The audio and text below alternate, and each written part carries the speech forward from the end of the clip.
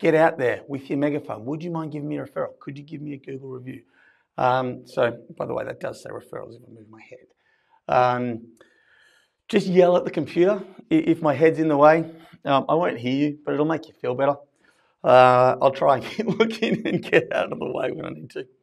So, referrals, you can grow by word of mouth. It's what a lot of people do, honestly, out of laziness. It's very effective, but it's very slow.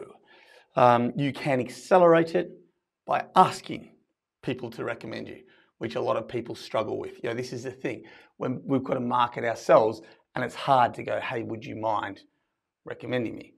Have you got 2 or 3 friends who would need the services of a good electrician, carpenter, landscaper? Can you please give me their numbers and their names, and I will call them. I've done a great job because of that. Please respect me in this way. That's often a hard conversation to have, but you're in business now, guys.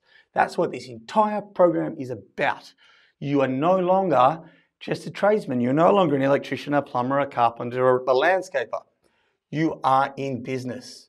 You're a business owner. We are trying to show you to become a businessman. I would love for you eventually to think of yourself as an entrepreneur, more than just in business, having lots of businesses. And this was just where you got started, right? A lot of our members hate that term, and I get it. But this is about learning to think like you're in business. And in business, marketing and sales is your lifeblood. Workflow is your lifeblood.